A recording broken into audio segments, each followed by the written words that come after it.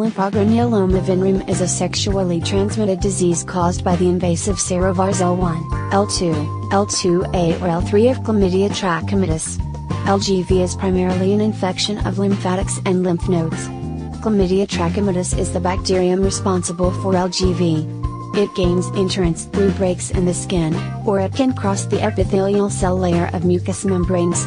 The organism travels from the site of inoculation down the lymphatic channels to multiply within mononuclear phagocytes of the lymph nodes it passes.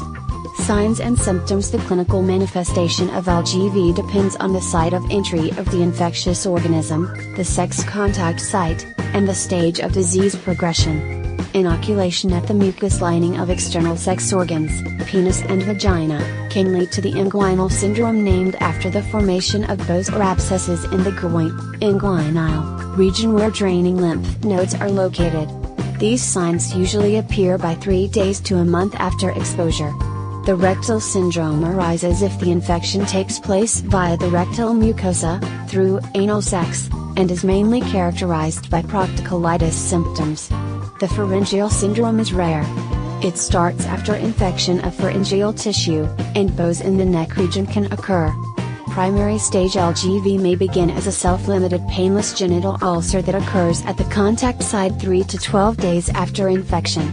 Women rarely notice a primary infection because the initial ulceration where the organism penetrates the mucosal layer is often located out of sight, in the vaginal wall.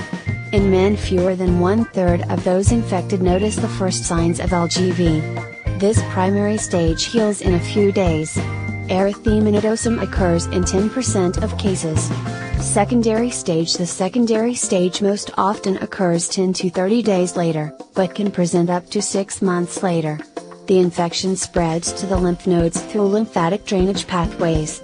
The most frequent presenting clinical manifestation of LGV among males whose primary exposure was genital is unilateral, in 2/3 of cases, lymphadenitis and lymphangitis, often with tender inguinal and or femoral lymphadenopathy because of the drainage pathway for their likely infected areas.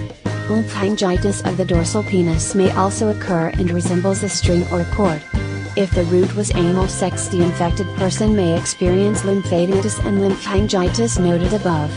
They may instead develop proctitis, inflammation limited to the rectum, the distal 10 to 12 cm, that may be associated with anal or ectal pain, tenesmus, and rectal discharge, or proctocolitis, inflammation of the colonic mucosa extending to 12 cm above the anus and associated with symptoms of proctitis plus diarrhea or abdominal cramps.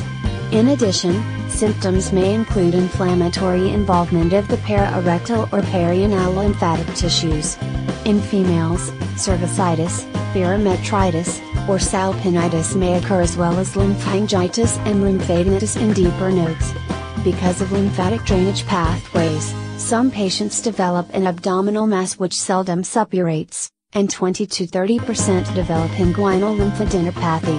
Systemic signs which can appear include fever, decreased appetite, and malaise. Diagnosis is more difficult in women and men who have sex with men who may not have the inguinal symptoms. Over the course of the disease, lymph nodes enlarge, as may occur in any infection of the same areas as well. Enlarged nodes are called bows. Bows are commonly painful. Nodes commonly become inflamed, thinning and fixation of the overlying skin.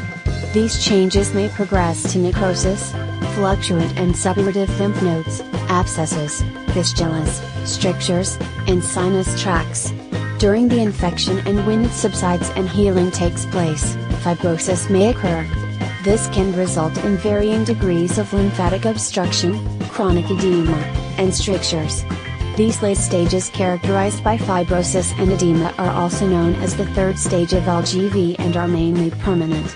Please subscribe to our channel and give this video thumbs up. Share this video with your friends on Facebook and Twitter. Thanks for watching.